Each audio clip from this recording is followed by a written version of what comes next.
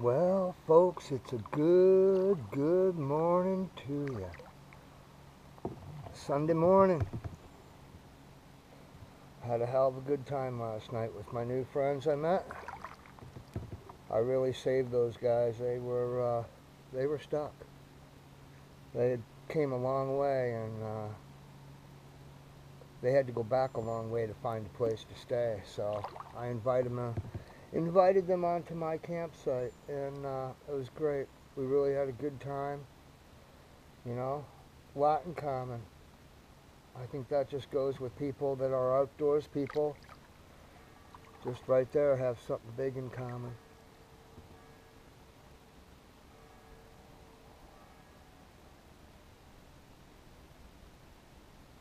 That's a church bell.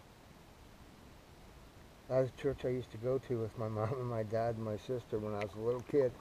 It's like I told you in the past video, we'd be camping up here. And yeah, don't you know we got to get up Sunday morning, have breakfast, and put on some good clothes, clean clothes. Now we're camping and go to church. Yep.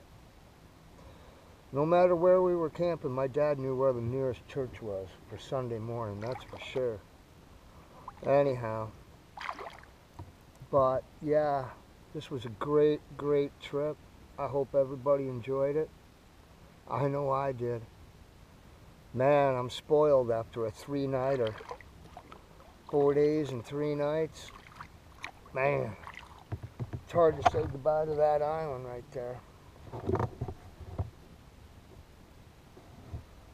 But anyhow, folks, I hope you've enjoyed this series. I know it's been a long series and many parts to it, but that's just the way I did it, and that's the way I wanted to do it, and I believe that's the way I'm going to continue to do it. Anyhow, thanks a lot for watching. You guys and gals are the best. I'll show you where we're going. It's not a long paddle.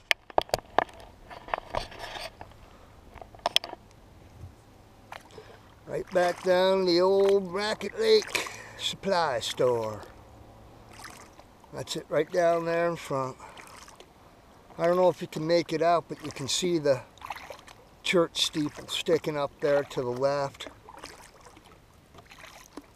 Alright, folks, this is it for this series on my trip to Raquette Lake.